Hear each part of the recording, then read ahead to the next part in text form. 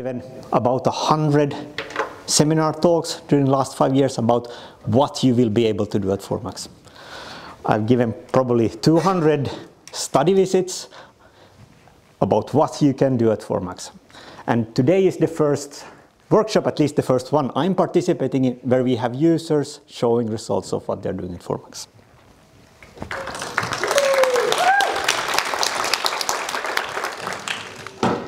Okay. You have to bear with me. I will still give a talk about what you could do at ForMAX. Okay, very briefly, a bit of history. About 7-8 years ago, the embryo of Treesearch contacted Max4 about the possibility of financing an instrument or beamline at Max4 with a focus on sort of new materials from the forest, as a way of also ensuring that Treesearch members get sufficient access to this infrastructure. After a few years, we found a solution where the Wallenberg Foundation has funded the construction of the beamline, and the industry members of Treesearch are funding the operation for 10 years. And thanks to this funding commitment, we can then guarantee Treesearch members 50% of the user time at ForMAX. Now you will still go through the same application, peer-reviewed proposal process as any user, but we do guarantee at least 50% of the user time to Treesearch members. Pharmaceutical industry has been doing research on R&D at synchrotrons for decades. But a part of pharmaceutical industry, this is the first example of Europe where an industrial sector goes in with such a big investment at a synchrotron. I think it's a quite fantastic project. Okay, you've all seen this picture in any one form or several. Many of you, or most of you, are interested in one way or another in hierarchical materials. You want to be able to study structure of your materials from nanoscales to several millimeters in the same sample and correlate those to the properties of the material. You also want to do that during a process to get a handle on structure-function relationships. This is how we typically justify ForMAX. I would like to point out that it's equally important for any heterogeneous material. Basically, any real material that you process shows heterogeneity at some length scales. And there you have the same thing. You'd like to probe those heterogeneities on different length scales to understand the material properties. Well, it's difficult to probe all these different length scales at once with one technique. So at ForMAX, the solution is then to combine a few different techniques. On the microscopic length scales, from a micrometer up to millimeters, we can do tomographic imaging, like a CT scan at the hospital, but at shorter length scales. And as Thomas pointed out, at shorter length scales, it's more convenient in many cases to do scattering experiments. So Thomas had a good example of light through a curtain. I always use the example of driving on a misty day. And the light of your headlights will scatter. That's small angle scattering. In that case, it's scattering of optical light from water droplets in air. With X-rays, we can probe smaller length scales, but the idea is the same. Thomas also briefly mentioned a combination of these techniques called scanning SWAXS imaging.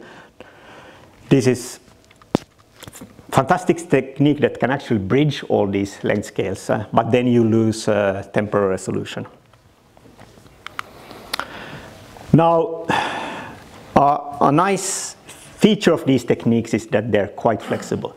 You can apply them to many different materials. They are fairly insensitive to sample environments and such. Now, I would say a key feature of ForMAX is that we have a very high photon density, which means we can look at processes in situ. Thomas also mentioned this already. You work with complex materials, you spend a lot of time on developing those materials, those samples. You need a lot of expertise there. The techniques are rather complex. You need years of training to master those, to use these techniques efficiently. By far the most efficient way of making use of this infrastructure is to collaborate. That is how we all started. This is what ForMAX looks like, or the end station ForMAX. You'll see it today. And this is then a unique instrument for studying hierarchical materials. What we have here is this is a tomography microscope for full field imaging. This one we can move in and out of the beam. We have here behind, we have a detector for measuring wide angle scattering. That one we can also move in and out of the beam. Inside this large vacuum vessel we have a detector for small angle scattering. This is a flexible technique where, depending on your experiment, we can choose a subset of detectors, a subset of techniques that are best suited for your particular experiment. Given the funding, we also made an effort to make this as useful as possible for fibrous materials.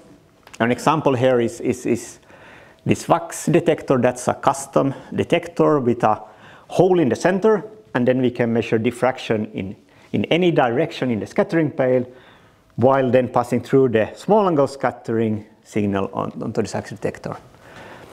And that's very important if you want to map out orientation of fibrils within a sample. You've seen these slides a few times, how tomography works. You place your sample in a large X-ray beam, you measure an X-ray projection, pretty much like Röntgen did 120 years ago. If you rotate your sample, you take several projections, and you do a lot of magic in the computer. You can deduce the internal three-dimensional structure of the sample. And since you have that electronically on your computer, you can play around with it. You can take any sort of 2D slice, you can zoom in, you can do a lot of data analysis. Or you can work with the 3D structure model here. Now you can apply tensile stress, for example. Tensile stress. You can see how the 3D structure evolves. You can deduce how strain fields evolve inside the sample, for example. For biological samples, you can also make use of the fact that X-rays are refracted by the sample. In this case, we have some polymer composite material. The contrast is not great. If you play around with the distance between the sample and the detector, you can enhance the contrast by refraction. So we have tricks of improving contrast if needed. So at ForMAX then, we'll be able to, with tomography, to look at length scales from about a micrometer to 5 millimeters, and we will be able to do a 3D image in less than a second. This is one of the first tomographic reconstructions we did at ForMAX. In case you don't recognize it, it's a cocktail pick without olive and dry martini. Okay, small angle scattering. We already heard, we put the sample in the beam, we shine X-rays on it, we measure scattering behind the sample, we get an intensity curve, and from that one we can deduce the nanoscale structure. Now what Thomas didn't highlight, but it was implied in his talk, is that we're measuring some average statistics of the nanoscale features in the sample. If you have a complex sample with many different nanoscale compositions, you will have a very complex scattering pattern. You'll measure some sort of average of these. Alternatively, if you have a inhomogeneous sample or heterogeneous sample, where the structure varies depending on where in your sample you're studying, you'll see an average of this. So standard SWAXS or WAXS is not always the best. method for studying your samples. You can get around that by doing what we call scanning SWAXS imaging. So you focus down your beam, you scan your sample through the beam. At each position you take make a SWAXS measurement, a WAXS experiment. You use the nanoscale features in those scattering patterns to build a map of your sample, or an image. And then you have spatially resolved statistics of the nanoscale features in your sample. What are we then really measuring? Owing to scattering, we can get, the scattering pattern contains structural information on, let's say, a nanometer to hundreds of nanometers. We probe those with a real space resolution, which is basically defined by the size of your beam. At ForMAX, this, or typically you would run from maybe a micrometer to 50 micrometers or so, depending on your sample. And then the extent of your image is basically given by how much time do you have to scan. But typically you would go for something like 100 or 200 times the beam size. So we would talking here about hundreds of microns to 10 millimeters. Now these experiments can be time consuming, but think about it. You go from a nanometer up to 10 millimeters. You cover a lot of spatial length scales in one experiment. So it's really ideally suited for this kind of hierarchical or heterogeneous materials. Very schematically, what an experiment would look like: you have your X-rays hitting your sample, you measure a scattering pattern. In this case it's bone, so we have these anisotropic signals from collagen. In this case you can use that anisotropic information to deduce how collagen is oriented in the bone sample locally. We can add a tomographic rotation. In this case, this is looking at neurons in I think it was a rat brain. Basically, neurons are covered by myelin sheets. Myelin has a peak in the small angle regime, so you can use that to map out concentration of neurons in the brain in 3 dimensions. If you're not happy with that, we can go one step further. We can add one more rotation, and we can do something called tensor tomography, where you then in each voxel of your sample you can get information on how the fibers of filaments are oriented, the concentration and degree of orientation. Naturally, sort of the time scale of these experiments grows very quickly. If you just do a line scan, that's about a second. If you do a 2-dimensional scan, it's about 2 minutes. A tomography scan, then we're talking about a couple of hours, and a tensor tomography experiment, then we're talking about 10 hours or more. But it does give you unique information. One thing I think will be very popular at ForMAX is to combine these. Or we can zoom into these hierarchical structures. So you would start by doing a full field tomographic imaging. So you get a high resolution 3D image of your sample. You can identify regions of interest. You can then zoom into those, do scanning based imaging to get additional information on the nanoscale structures. We'll hear a lot of interesting talks today about how you can apply these techniques, or how they've been applied. I thought I'd spend a few minutes on a project that we are developing at ForMAX that was not included in the program, and that's combining X-ray scattering with rheological experiments. This is a project that has been funded by a ForMAX pre-project and Chalmers. And again, collaboration. The only reason we can do these experiments is because we have the group of Roland Kadar at Chalmers. They are really top-notch experts in rheology. And then combine that with the X-ray scattering expertise we have at Max 4, and Terry and myself mainly. We have a rheometer at ForMAX, or more generally also at Max 4, that you can use for experiments. And we have a few sort of accessories, basic geometries and so on.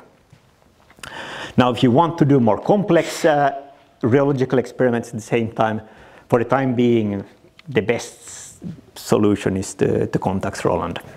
Sort of in line with the theme of ForMAX, multiscale structural characterization, we have one project ongoing, on development ongoing.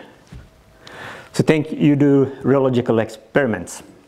The rheological properties you measure with a rheometer, they are averaged over all the length scales in the system. So in this case, it's a sort of bulk measure for the viscoelastic properties.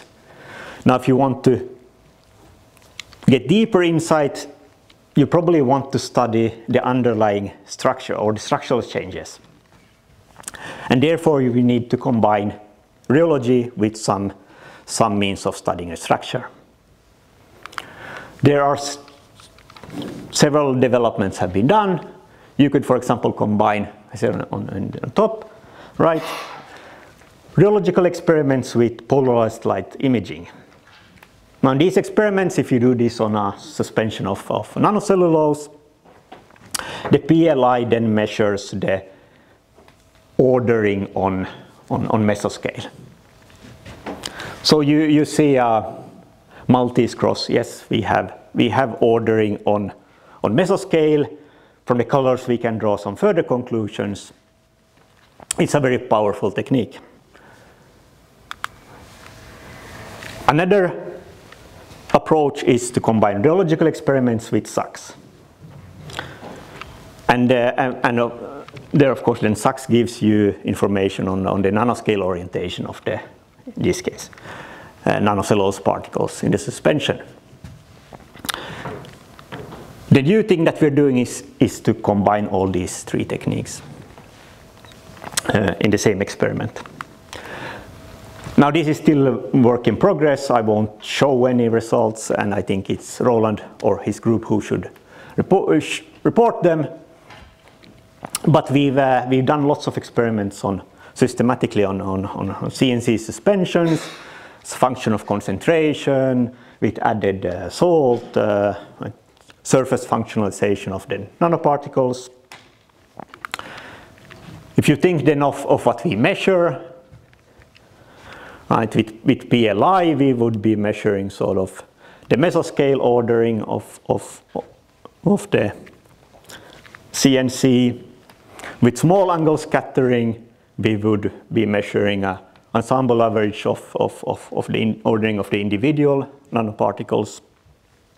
In most cases, we get the same sort of result. We have onset of ordering at the same shear rates and so on. But we do have some cases, in particular with this surface functionalized CNC, where these don't quite match. And we're looking into the reasons, but it is very interesting. I hope Roland or his group can present the results once we've understood them. A second development that I think might interest you is to combine DMA, so dynamical mechanical analysis, with SWAXS or WAXS. And we have a setup where we can do this, where we can also control the temperature and relative humidity. So you see the picture here. We basically have here the a film, solid film that we twist. We do simultaneous SWAXS experiments, and then we vary the atmosphere or the conditions in the atmosphere. This is still very much work in progress. We're a bit looking at suitable samples also, but this is typically what we would do. Sort of we can measure the rheological properties while changing, in this case, relative humidity at a constant temperature. We can do simultaneous SWAXS and WAXS to look at then what is happening in the sample. In this case, we did cause cracking of the sample, as you can see in the bottom right image. So if you're interested in this kind of experiment, please get in contact with me or Roland. We've been a lot of people involved in this project. I counted we are more than 100 people at Max 4. We probably are another 100 at different universities and companies who have been in some way involved. Thanks to everybody. And yes, I'm open for questions.